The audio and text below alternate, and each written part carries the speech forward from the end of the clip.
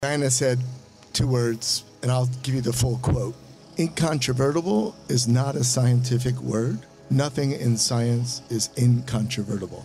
That was a quote by Ivor Guyver, a friend of mine, 1973 Nobel Prize in Physics. This is something extremely important to me, and I know it's extremely important to many scientists that are out there. As you very well know, many of these scientists are not willing to go out publicly and express their viewpoints. This is a very big problem today.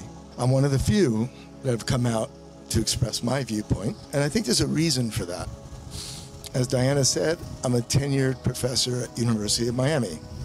I've been there for almost 3 decades. I believe at the highest caliber of gold standard excellence. I worked previously with Paul Nurse at the Imperial Cancer Research Fund in London. This was in a few years back, showing my age, but a few years after I left the lab, Paul won the Nobel Prize in medicine for work that we did on cell division. So I've been around some of the greatest scientists that ever lived. And the problem is they're not here. They're not out speaking about what they believe. So what is science?